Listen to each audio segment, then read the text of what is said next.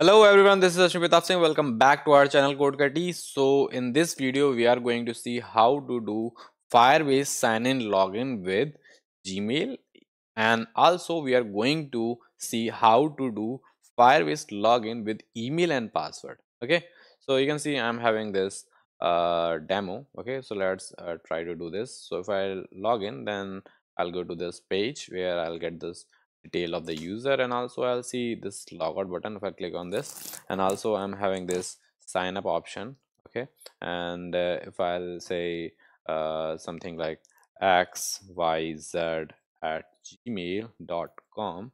Okay, and let's add password something 12345 6. Okay, and then sign up. Okay, then my account will be created under this. So let's see this. So if I click on this authentication, that you can see I'm having this account like this. Okay, so that's how things work. And if I click on this logout, then also I'll get this detail. Okay, and also I'm having this Google sign in. If I click on this, then I'll get this option of choosing account. So I'll choose this one, and once I'll choose my particular account, then I'll get logged in. Click on logout, then all the details of that particular users will be replicated here also. Okay, so that's how things work. So let's understand like how things work. So I'm already having all the configuration, but for you I'll try to do all the things from the start. So let's start. So if I click on this create a project, okay, so the first thing what you have to do, you have to take care that you have a Firebase account. Okay, and then you have to create a new project. Okay, so let's do this. Let's name it ABC and something like 1 2 3. Okay, and then continue, and again continue. So here we have to choose the account and create project. Okay, so we have already seen this in our previous video, but we are just doing all the things from scratch again. So here I'm having one more thing, that is this React Native Firebase library. So I'm going to use this around my application. Okay, and after having installation, so what we have to do for the installation, we have to install this library. Okay, and after installing the library, we have to make some changes under build gradle file. Okay, so we'll see. So if I'll show you here, so once this setup is done, so you'll get this type of thing. Okay, now click on this one again and click on add app. Okay, now you'll see option of this. So click on Android. Okay, now here you have to add the package name. Okay, so you can see the package name is generally the application ID in your build gradle. Okay, so I'll provide you a few ways. So if I'll search for com dot, okay, and the project name, like I'll say code Catty is my project name, so I'll search for code only. Then you can see that under this build gradle here I'm having this application ID. Okay, and this application ID and the namespace both are same, so you can use them. So let's copy this and paste it here.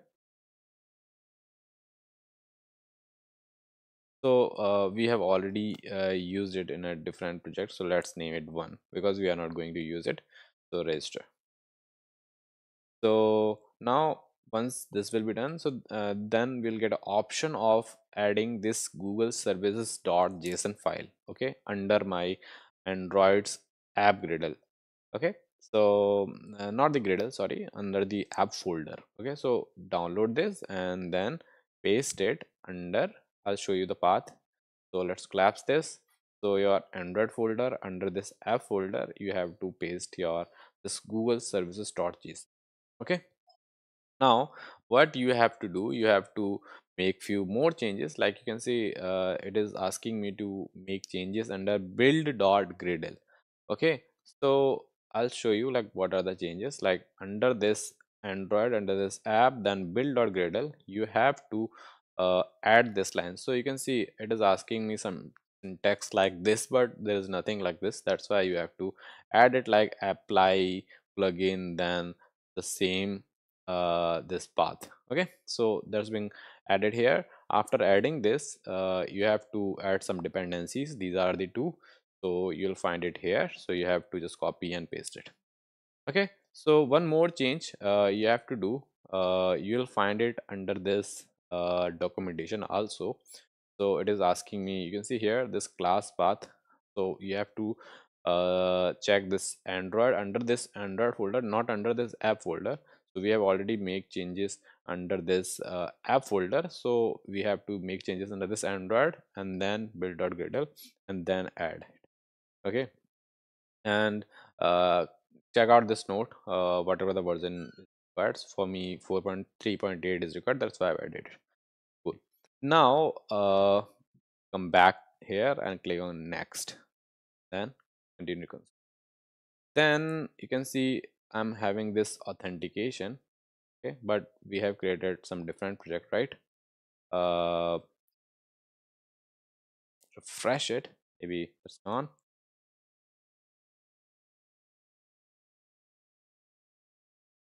Yeah, this one. This is my project. So now here you can see I'm having this authentication option. So let's click on get started. We will not find it here, so click on this build, then under this here there's option of authentication. Okay, now we have to enable the things, like click on this sign in method. So let's enable this and save it. Okay, and we are going to use Gmail as my provider also. Then click on this and click on here. Okay, and enable it, and then configure this one. Okay, here you can see there is nothing right now, so let's save it. Okay, so once you'll save, you'll find this web client ID also. So this web client ID is going to be used under our library. So we'll see like how we'll get this. Okay, so once you are changing everything, then make sure to re-download that Google services.json, because we have made changes, right? So yeah, once you are done with all the changes, okay, then you need to re-download your file. So let's uh, close this because we have already project, so we'll gone through that only. So let's click on continue. Okay, so here you can see I'm having this authentication option. So okay, I just wanted to show you this my existing project only, so we'll gone through with this only. Okay, so yeah, when the things are done, so whenever you are able to enable all the things and all, so then you have to re-download your file. So let's click on this project settings. Okay, and just come at the bottom here, you can see option of downloading this Google services.json. So re-download it and place it here inside this app folder and replace it. Okay, so after that, one more thing we have to do, but we'll see like how to add this and where we'll get this SHA certificate. Okay, so this will be required only for development purpose only. Okay, once you are on the production mode, that is not required to add for each project, right? So let's see. So once everything is done, you have to run npm run android command to rebuild your project. Okay, after that we are going to use authentication only. So let's click on usage, and then we have to install this module. Okay, so after installing this, you'll find some pretty cool code.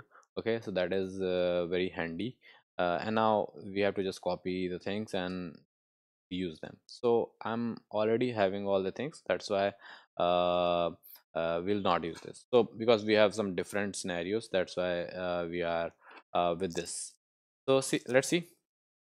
So we'll go on through the things one by one.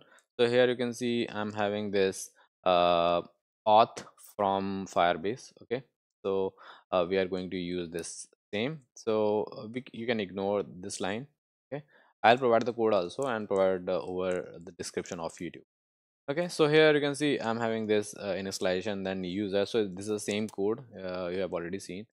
So here I'm having this method, and this is subscriber. So once user will get logged in, then this method will run and set the state.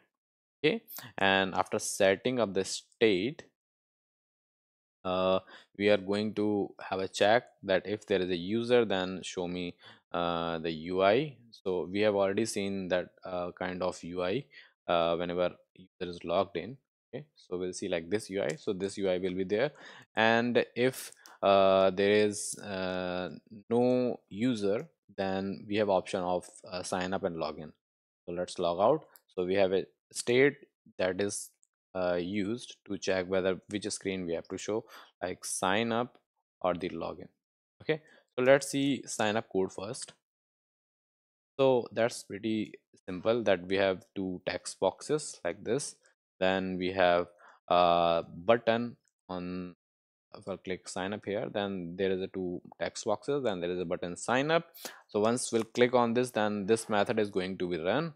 Okay, and then we are just having this listener. We have already seen that if the user is logged in, then this will run and will get logged in. Simple. Okay, now if user wants to log in with the same details, okay, then there is a different method. So I'll show you this one on login. Okay, so there is this auth, and this auth, where it is coming from, this is coming from React Native Firebase /auth. Okay, and sign in with email and password, and the same email and password we have to pass. So that's how things work with email and password login. Now we have to go on through the Google sign in. Okay, so let's go on to the documentation again. So here you can see I'm option of this Google sign in. Okay, and now I'm having import of this line. So let's see, we have already imported this line. Here you can see this is the same line, but extra thing is this signing button. So you have seen that we have a button, so I've used the same button, so we don't need to design anything. Okay, so now this Google sign in configure and web client ID. So maybe you're thinking how to get this. So we have already seen, but let's see again. So once you are done with the configuration, click on authentication, then sign in method, then double click your Gmail. Then here you can see web SDK configuration. So let's open this, and this is the web client ID we are going to use. Cool. Now come back. Then we have once we are uh, having this setup of web Google sign-in configuration, then we have to just log in. So how? So there is already code present. We have to just reuse this. So maybe a few things won't work for you. So you can use, like you can see I'm using data something like this, nah? So you have to use like this code would also work. If it doesn't, then you can use my code also. Okay, so I'll go on through this. Like first of all, it is checking that it has a play services, and make sure that you are using a real device. Maybe it won't work for your emulator. Okay, and then we have this data. Okay, once we are signing with Gmail, then this data is going to provide one ID token, and this Google credential will be passed to auth, means a Firebase auth sign-in credential, and then it will show the same user under my authentication like this. Okay, so this is very simple. We'll provide the code also, and then we have option of this logout. So this is logging out user from the Firebase, and if you want to log out from Google Gmail, then this code is going to be that revoking the access, then signing out. Okay, so yeah, that's the things going to be used. And now one more point I want to discuss, like if you are thinking maybe the things won't work for you, so what are the things that needs to be added? Like here, click on this project setting. Okay, and under this here, this is SSH certificate. Okay, so how to get this?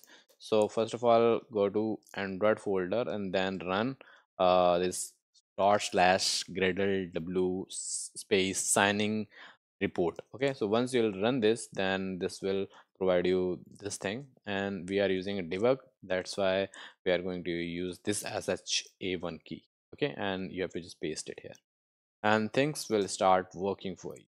Okay, cool. So yeah, that's all about the today's video. If you really learned something from this video, then please hit like and subscribe to our channel. Thank you.